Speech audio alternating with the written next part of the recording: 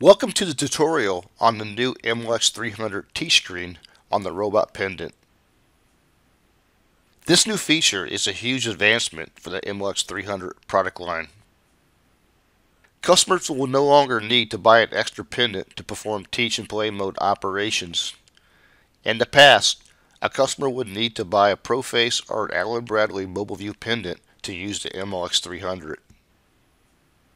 Eliminating the requirement to buy this extra pendant and its interface will save customers $4,000 to $8,000. For a hands-on demonstration, I'll be showing the robot pendant touchscreen and its membrane keypad on the right side. Half of the keys shown will not be used, so I wanted to point out which keys are used with the MLX300 Teach Screen. Note that for this demo, I'll be using the remote pendant operation function. The servo on and jogging keys are grayed out because it's not possible to execute a robot motion with this remote display. With the new MLX Teach Screen, everything now can be done on the robot pendant for both teach and play mode operations. Since the tools and user frames can now be taught on the robot pendant, this information needs to be transferred to the PLC so that it can activate these items in the play mode. Every time the MLX Teach Screen is accessed, the first 10 tools and user frames on the controller will be transferred to the PLC. To launch the MLX300 Teach Screen, press the button in the lower right hand corner. There will be a message showing a reminder that the first 10 tools and user frames are being transferred to the PLC. First, I'd like to talk about all the items on the screen. Starting at the top left, you can select a teach list number, which is the same as a job number on the other MLX HMIs. This is just a group of teach points. Next, you can choose a point number, a tool number, and a coordinate type that this point will be taught in. The choices are base, which is world, or a user frame number. Only the user frame numbers that were taught will be shown. There is an option to turn on up to 4 outputs. There's a message bar. On the right, it shows the current robot position, and on the left, it shows the selected point data. This point hasn't been taught yet, so it shows unrecorded. On the lower right side, there are buttons to teach a point and tools used to maintain a clean list of points that are in the same order as a motion sequence. It's very easy to increment and decrement the fields with the up and down buttons on the keypad. They can be used for any of the items across the top. For example, I'll increment and decrement the teach point number. The coordinate button on the keypad can be used to change the jogging coordinates. The status of the jogging coordinates is shown in the top right corner of the screen. When I press this button, it will change from world to tool to user frame to joint and back to world. The next indicator is the jogging speed. The speed setting can be changed on the keypad with the fast and slow buttons. As mentioned before, the servo on button and the jogging keys are grayed out, since motion can't be executed with this remote display. The last indicator shows the status of running or an e-stop condition. The area button can be used to move the cursor to each of these items on the screen in a clockwise fashion. The cancel button can be used to reset an alarm. The interlock button must be pressed at the same time any of the buttons on the right side of the touchscreen are pressed. This will prevent an accidental activation of these buttons. The grayed out forward button is used to jog the robot to a top position. Before we teach a point, let's add a name to the list of points. You can press cancel to erase the current text and then enter the name. We will call it palletizing. Also create a name for the teach point. I'll call it approach. Note that these names are not stored in the PLC until a point is taught. To teach a point, press the interlock and teach buttons at the same time. After the point is recorded by the PLC, a message will state that the current robot position is at the selected point, and the data will be the same. I'll increment the point number to teach point 1. This is really the same point because the robot hasn't been moved. Next, I'd like to demonstrate the controls to maintain a clean list of points. These buttons will help you keep your order of points the same as the order of the motion sequence. It's easy to insert new points and delete unwanted points. When I press interlock insert point, the data from point 1 at any point number higher will be moved to the next point number. When I increment to the point number 2, you can see the data that was moved from point 1. I'll go back to point 1. If I press interlock delete point, all the points above this will be shifted down by 1 position. Now you can see the data that was moved from point 2 to point 1. And point 2 is unrecorded. Pressing interlock clear point will erase all the data of the selected point. For this case, no point data was shifted. I'll decrement back to point 0. The last option is the clear list button. This will display a confirmation that you'd like to clear all the points in the selected list. Now the message bar states that the list is empty.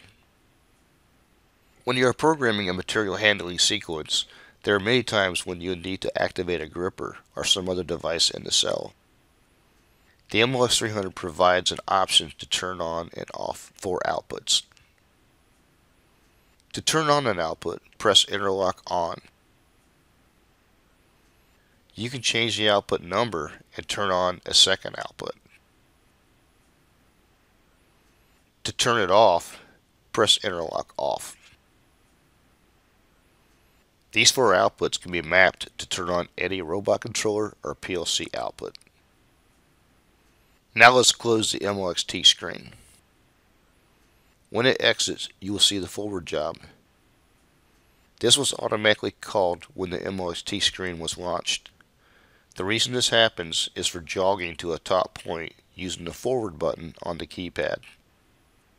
The forward job was set up as the master job before the robot shipped. To see what controller outputs are turned on, select the In-Out tab and choose General Purpose Output.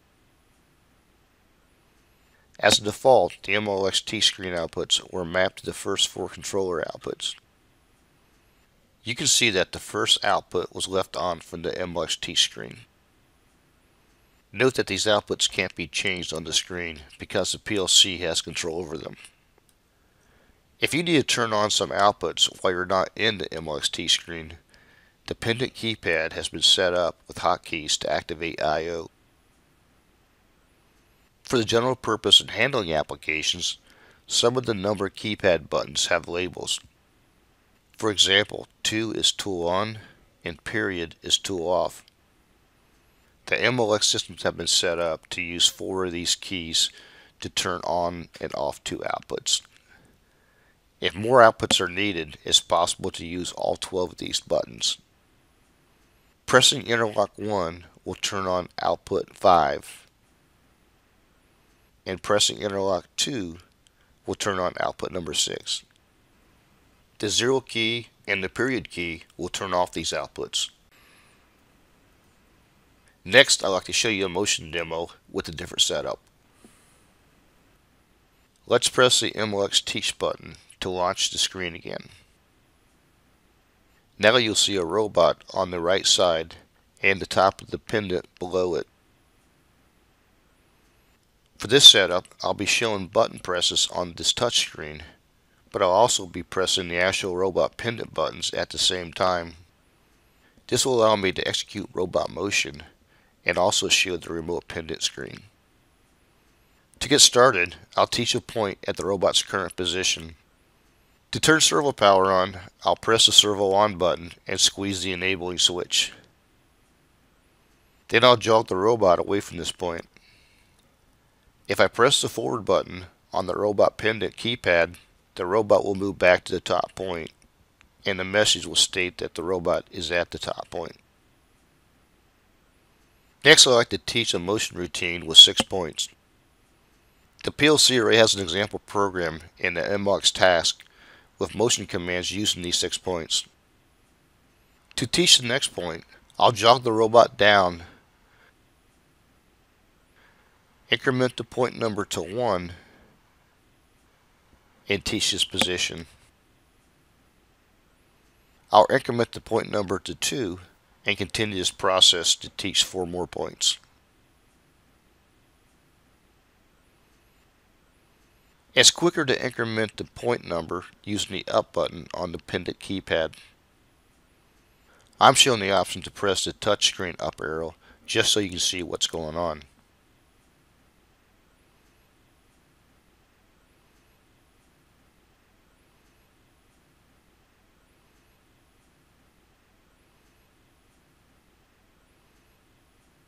Now that the 6 points are taught, let's close the screen and go to play mode to execute the PLC program. The MLX300 play mode operations can be found under the IF panel on the main screen. For this screen to be operational, the 3 blue indicators on the left side must be on. The first one indicates that the PLC heartbeat is active. The other 2 indicate the requirement that the robot pendant key switch must be switched to the remote mode, and the MLX key switch must be set to auto. To enable the buttons on the screen, you first need to press interlock and the operation button at the top right until it's set to perm or permit. This prevents accidental pressing of these buttons. Now you can press the servo on button and the servo's indicator will turn on. To begin the program's execution, press the green start button at the top of the robot pendant. If you press the white hold button on top of the pendant, the robot will pause. The green held indicator will turn on, and you can also see the yellow indicator shows that the motion buffer still has queued motion commands. When you press the start button again, the robot will continue the path where it left off. Let's press the hold button again. This time we don't want to continue the path in the program. We'd rather start the program at the beginning. To do this, you would press the abort and the reset buttons to clear the motion that is queued up in the buffer. This time when you turn servo power back on and press the start button, the program will start at the beginning. That concludes the live demo of the new MLX Teach Screen. Keep in mind that with this new solution, the tools, user frames, and interference zones can all be set up with the standard robot pendant screens. There are a few items that are not compatible with the MLX Teach Screen yet. If your controller has Ethernet safe, the MLX Teach Screens cannot be used. It also can't be used with controllers that have multiple robots or a servo track. However, you can have multiple controllers, and each one can have one robot. I thank you for watching the operations of this new MLX300 feature. I hope that you will benefit from the reduced system costs and become more competitive with the advantage of a complete PLC control of the robot solution.